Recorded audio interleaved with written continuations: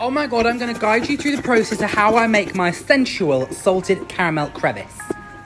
So that is a gloop of salted caramel, chocolate and marshmallows, and as the marshmallows melt down as they heat up, they combine together, and then you add the cornflakes and they're gradually going to stick, and then you just want to keep adding more and more cornflakes until that mixture can take no cornflake no more.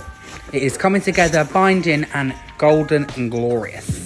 So now pour that into a tin. Please excuse my staff in the background. I'll leave it to set a little bit. Next thing I'm going to do is put the holes in the crevice. Then you have to gape these holes, make them deep. Start with just a finger in there, slowly work your way up to more. You can get 2 or 3 fingers in this if you're doing it right.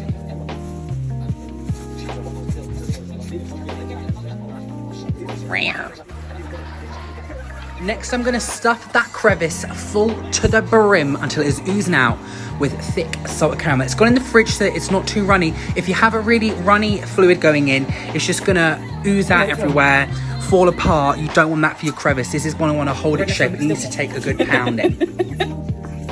As that sets, I'm going to mix some dark chocolate in with chocolate spread to form a nice layer that's going to coat the crevices. What wouldn't you want to lick off of a crevice than chocolate? It's gorgeous. That's going to coat them, then it's going to go in the fridge to set.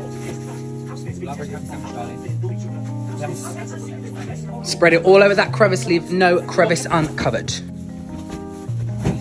Then I'm slicing these crevices up into equal pieces. They are nice cubes of crevice. Wait until you see the undercarriage of this gooey, oozy crevice.